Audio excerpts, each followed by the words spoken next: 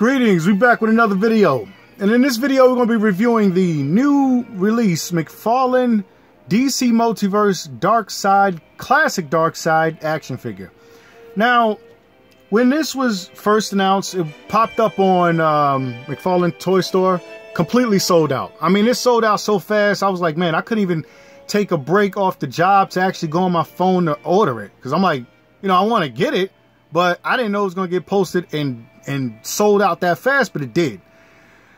Fast forward to about maybe a day later, I started to notice that it started popping up on other websites. You know, it started popping up on Amazon, it started popping up on GameStop, it started popping up on maybe Target too, I think.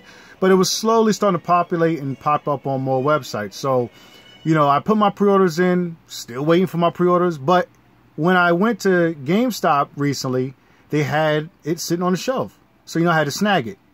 Even though I pre-ordered it with GameStop, I'm still waiting for my order. I did find it in store, so I picked it up. But overall, packaging looks fantastic. You get, let me move Superman over. Stand right there. You get two heads. You get his angry face, you get his stoic, serious face, and you get 2 extra hands, which is overall a fantastic mega figure for $40. I gotta say, it's not bad.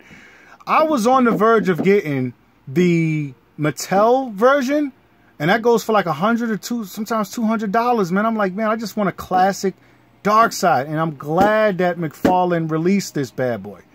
There's a lot of controversy behind this. I know I see reviews of it, but we're going to crack this bad boy open and take a closer look shortly. It also comes with a cool card in the back. Here's the back packaging. You get a classic look of Darkseid. And I actually like the font that they use for this, too. This is a very good good packaging. Here's the side. And it's all about uniformity, you know what I'm saying? But I'm liking that, you know what I'm saying, all of the packages are still remaining the same after almost 3 years now. You know, I'm appreciating this. But let's crack this bad boy open and take a closer look. Okay, so here's Darkseid. And right off the box, right out the package, as soon as I got mine's, I actually had to take that emblem off. It comes with an emblem that you've seen in the packaging, but I had to really do some serious customization with this bad boy. Like I said, I've seen other people's reviews and the gripes that they had with it. Overall, it's still a great figure. I like the figure. Here's his extra head sculpt, as you can see. Menacing, menacing, menacing look. I love the detail and design, that Jack Kirby-esque look. I love that. As far as his hands, he has his pointing hand. And then he has his open splayed hand. And what I did with that emblem, I just put it in his hand. You know. You know what I'm saying? But the emblem came out pretty good, though. You know what I'm saying? If you decide to leave it on there, remove it. It's up to you. But for me, I just wanted that classic look of Darkseid. So I removed the emblem and put it in his hand. Now, as far as this figure, aside from the controversy, I know a lot of people do not like this figure and how it came out. Some people do, you know. But from the criticisms that I've seen with this, there's 2 things that I had to actually do to, you know what I'm saying, do some modifications. First, it was the legs. I had to pretty much shave this off a bit. And I had to remove this emblem. But overall, aside from that, this figure came out impressive. This is Darkseid. That head sculpt that you can see on there is really menacing. I love the way that came out. The attention to detail and everything. Jack Kirby, if he was alive, he would be like, that's most impressive. I'm pretty sure he would. But this is the Darkseid that I think all of us collectors have been waiting for. That classic version. Sure, there's going to be many more. We're going to get a modern version and everything.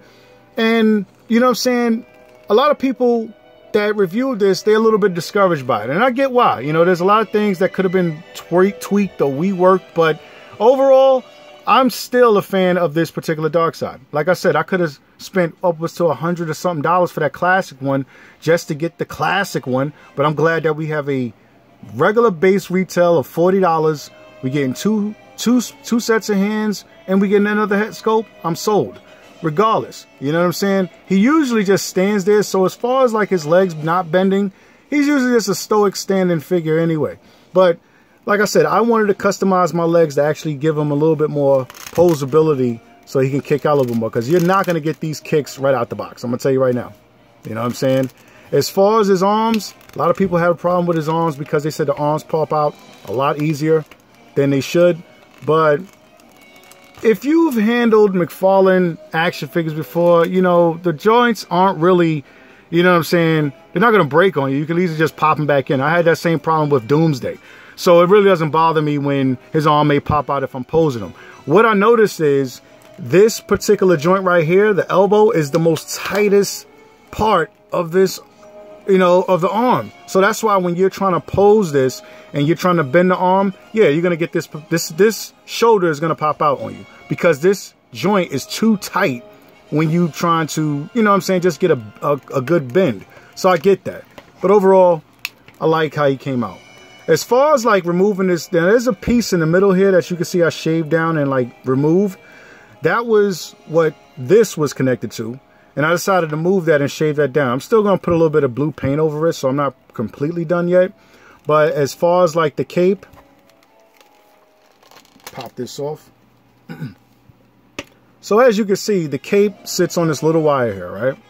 So when you have this piece in here, it's actually snug very easily in there, which goes over it like this. So, you know, if you want to put it back on, you can. You know what I'm saying?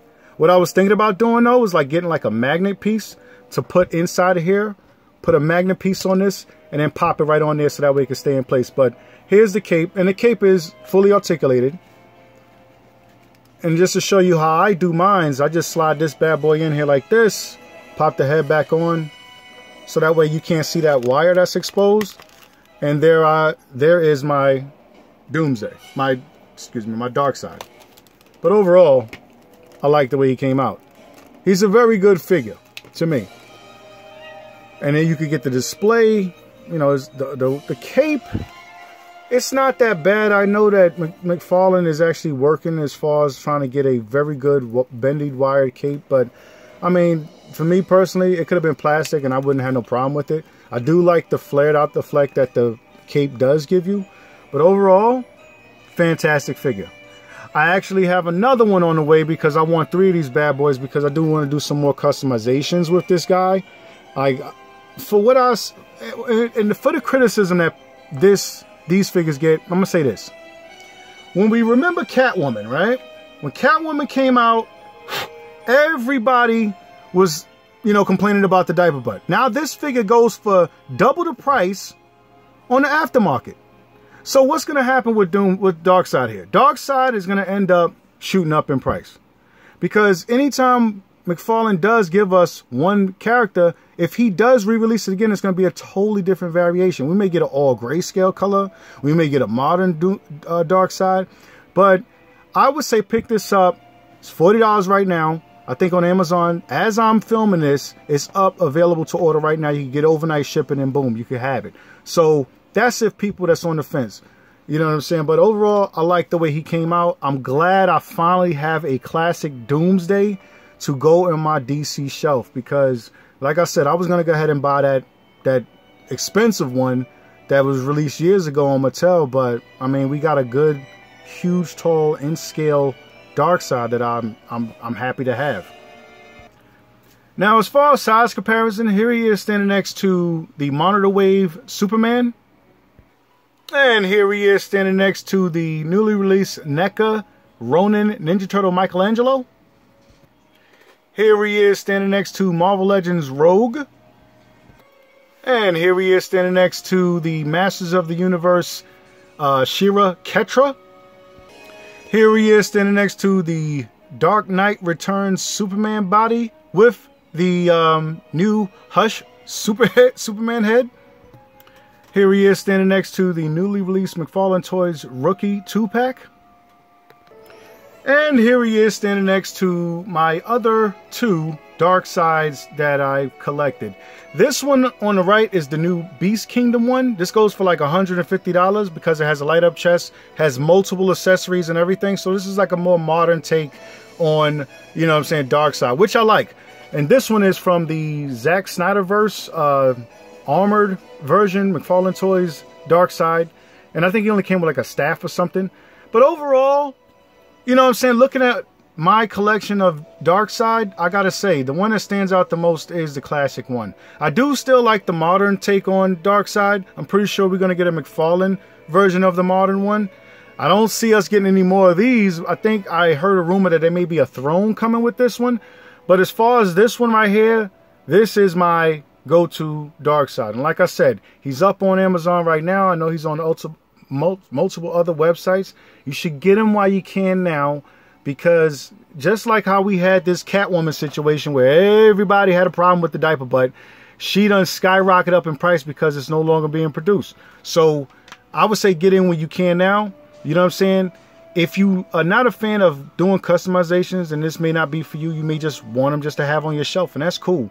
But as far as like the customizers out there, I already see some cool customs that people are actually putting together and actually, you know what I'm saying, pretty much putting more detail and more definition and more articulation in Darkseid, which I knew I was going to do as soon as I got this.